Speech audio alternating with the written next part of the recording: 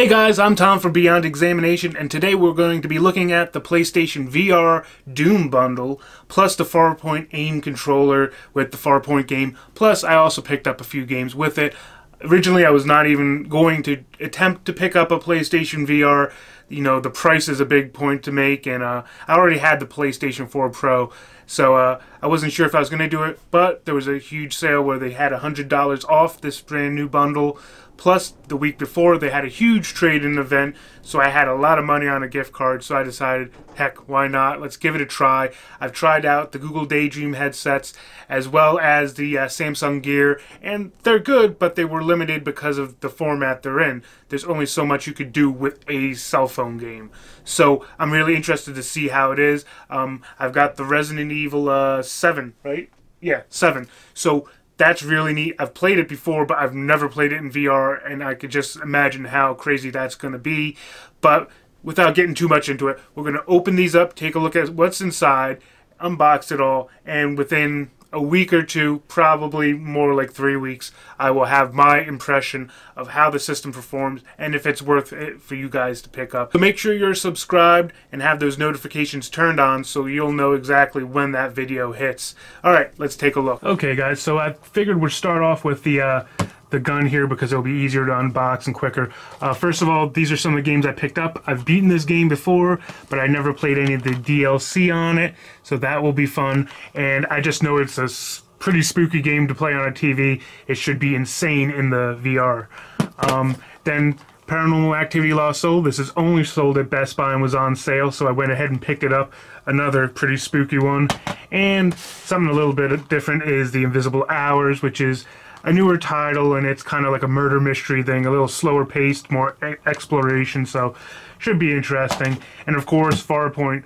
I got the bundle because for only $20 more you get the game, and the game still sells for close to full retail, so it makes more sense if you're going to get the gun, just get the game too, because I've heard good things about the game.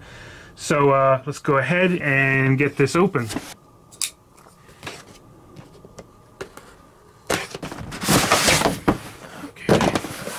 Sometimes I wonder how they come up with the ideas of these boxes because it's almost like origami.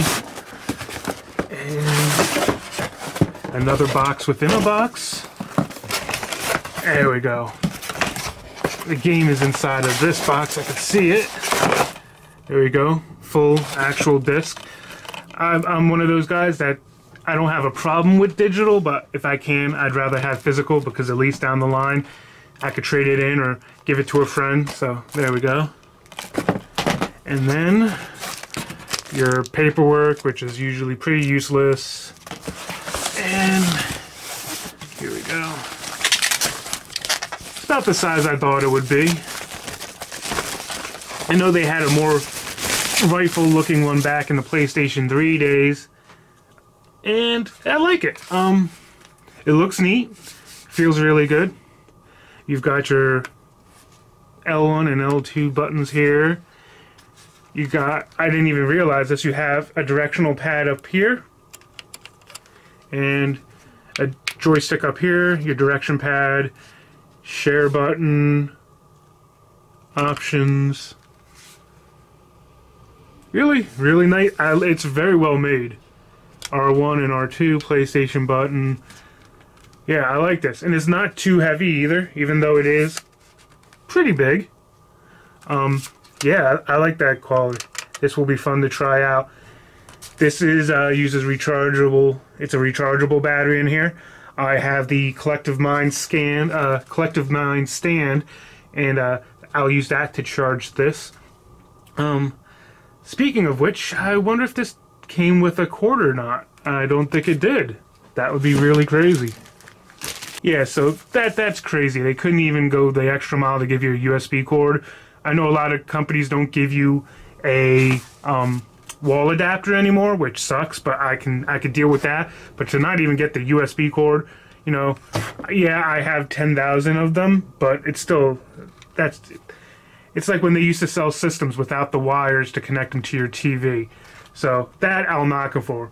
Quality-wise, I like it. I'm going to enjoy using this, but yeah. Come on, give me a wire, damn it. Alright, let's get into the meat and potatoes of it. Right away you got that little plastic. Guess this will help to lift it out. Success. And then we gotta pull that off. Alright, let's see what this is all about. Quick start guide.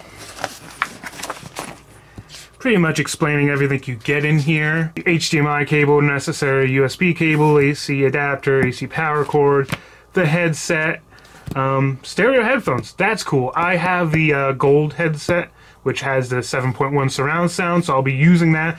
But it's neat to know that they gave you some little, you know, that'll get you by stereo headsets, so that's cool.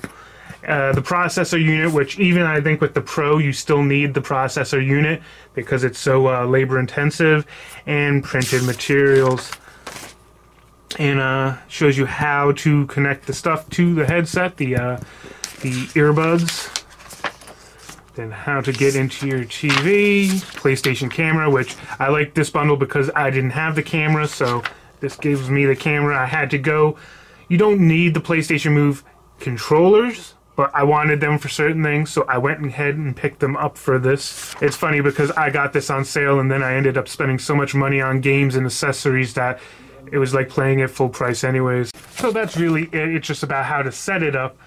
Maybe I'll talk about that more in the follow-up video, but I like this. It didn't have to be this huge, this manual, but I like the fact that it is, because so many times you get a manual this size and you need a magnifying glass to read it. So cool there. Cleaning cloth that never probably gets taken out of this, at least for me it doesn't. A little tiny one, like I was saying, instruction manual for the camera, but that's that. The Demo Disc 2.0, which I was hoping they had, because they had an original one and a new one, and this is the newest demo disc, so there is a lot of titles on here. As you can see, hopefully it goes into focus. There we go. Battlezone, Dino Frontier, Eve Valkyrie, Fantastic Contraption, Job Simulator, Moss, which I've been hearing a lot of good stuff about Moss. Reds Infinite, Star Child, the Persistence, Thumper, Tiny Tracks, Raw Data, and Starblood Arena, which is funny because that's the one last game I'm waiting. I got it like for really, really, really cheap on GameStop used. I'm waiting for that to come in the mail. So really gonna enjoy trying out some of these things. And in case you guys were wondering, it doesn't have to be a VR game to play on the VR headset. It can be movies, it can be regular games, and they just appear, as I understand, on a big screen in front of you. So that's cool too. It has more than just the use of the limited games that are out right now. And here's another instruction manual. These are mostly precautions, nothing really of interest. Here is the PlayStation camera. These have been out for years, but this is the first time I'm actually seeing one in person. Yeah, it's pretty nice. I know they make a privacy shield for the lenses if you believe that they can be hacked, but I've never heard of that. But, I mean, they go for $8 online. Even I was thinking of picking them up just in case. And supposedly you can also use this to stream when you're playing games and like on Twitch or something. But that's cool. Nicely made, it feels like. Power adapter, standard power adapters. USB cable. Power brick. I'm thinking this is probably a mount to mount the camera. Yeah, mount the camera on the back of your TV. I'm interested to see how this actually works, if it'll work for me. If not, I have one of those third-party, I forget, it's some kind of company called Froggy that has a stand. I used to use it for my Kinect, so if this doesn't work for keeping it up on my TV, because my TV has a very narrow bezel, it's a Samsung, but this might just work because it has a lot of flexibility to it. I like that. And another HDMI cord. Here is the processor box. This is neat because it's about the size of the Super Nintendo Classic I have, which I packed away for the moment. So this will fit right between my Xbox and PlayStation perfectly. And it has where you plug it in, and this is what gives your system the extra boost to be able to play these games. So So that's cool. And there's the earbuds. We'll go ahead and take a look at these. They have the different kind of ear attachments, so if they fit your ears. And then we have plugs into the headset. So the way these plug in, they're only going to be able to be used for this, because you couldn't plug these into your controller and use them, because look at that. It's meant to be right by your head. They're almost like those around neck earbuds. But for what they are, they're decent. If you don't have a gold headset, these will do.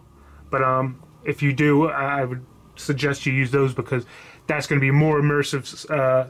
You know, you're already in VR, why not have surround sound? So if you've got the money to do it, get yourself that gold headset to have along with this. And I also believe they're coming out with a new one, so if you can wait and research that, if you get the newest type. It's been a couple years since they released a new gold headset. Let's see here. Now this is where it's going to get a bit difficult, because everything's going to be attached, I believe. Grab it like that. Alright. I don't think there's anything left. Oh! Doom VR. I'm really looking forward to this. I could have got the Skyrim bundle, but this is more what I would think would be awesome in VR. And I can't wait to tell you guys how this actually plays and how it is. Alright. I'm thinking that's probably it. Yeah. So this is the headset here. Make some room. Take it out. Here we go. Got your little PlayStation logos on the side. It's smaller than I thought it would be. When you see it in pictures, you always think this front piece is huge. It's big, don't get me wrong. I love how padded this is in the back. That's got a real good material to it. And all in all, it's really well made. Everything that comes in contact with your face is nice and soft. Although I'm not sure if I would have rather some more padded areas for the face.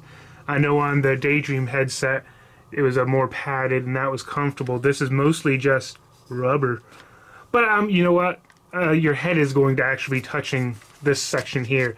This will just be resting. With those headsets, the strap was here, so it was pushed against your face. So that's actually going to be probably fine enough there. Really well made. I love this type of plastic. It feels strong. And there's some adjustment here, I think, in the... But, really nice. And, actually, I like these little details PlayStation does. Here's their button symbols. If you look on the bottom of a PlayStation 4, the feet of the PlayStation 4 are these symbols. So they always kind of throw in little things like that. So that's kind of cool. Altogether, that's a really cool looking set. I'm really psyched to try it out. And in a few weeks, I will tell you guys how it is. Alright, that's it, guys. Thanks for watching. If you can, please like, subscribe, comment, and share. Subscribe and make sure those notifications are on so you know when I do my new videos. You can follow me on Twitter and Instagram at EdgeLimited13. I'm always doing things about my videos, but plus I also post a lot of tech bargains I find, so it's a good place to keep an eye on. So EdgeLimited13 at Twitter and Instagram.